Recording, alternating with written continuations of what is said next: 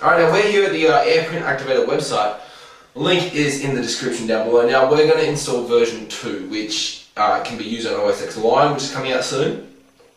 And it works with OS 5, which is also coming out soon, so we're not going to bother installing the old version. So I need you to come down here under download and click on AirPrint Activator version 2. Once that loads up, you'll see this page. You can have a read of it if you like. All we got to do is come down here to download.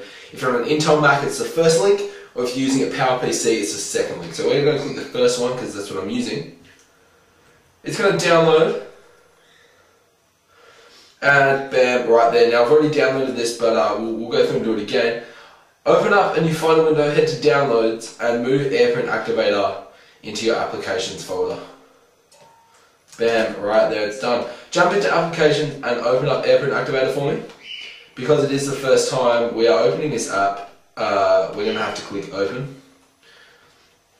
We'll click, let me try that some more. Now, as you can see here, it's off and it says offline. Now, turn it on, it'll be on for sharing. Now, if your printer doesn't come up here, like this one here, what you're going to have to do is head over here head up to the Apple menu and System Preferences, Print and Fax, and make sure this Share the Printer on the Network is selected, and in Sharing Preferences, Printer Sharing is selected.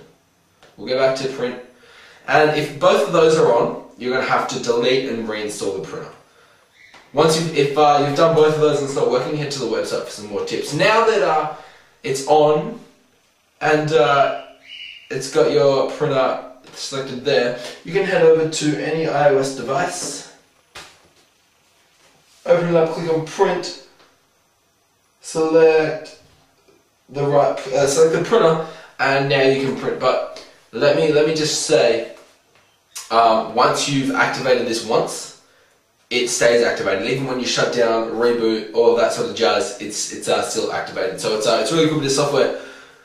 But the computer that you put it on has to be on for your iOS device to be able to print, because the software ultimately turns your Mac into a print server. So yeah, that's just kind of like one downside, but I suppose, you know, save you buying a whole new printer.